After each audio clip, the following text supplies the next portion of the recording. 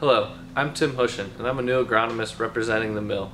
This will be the first year that I'm working the booth at the Keystone Farm Show. I'm very excited, but I'm still a little bit nervous as to what to expect, so I asked the guys to give me a little insight.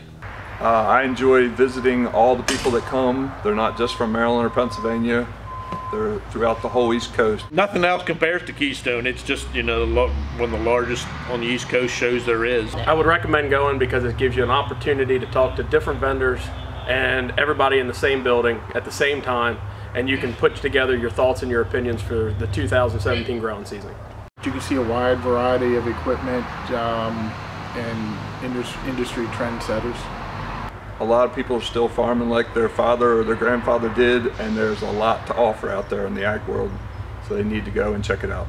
I just tell people to prepare to spend a full day because there's so much to see. Gal, you'll learn something will interest you. Well, there you have it. You heard it from the team. Whether it's your first year or your 20th year, there's something for everyone. I'm looking forward to seeing everybody next week.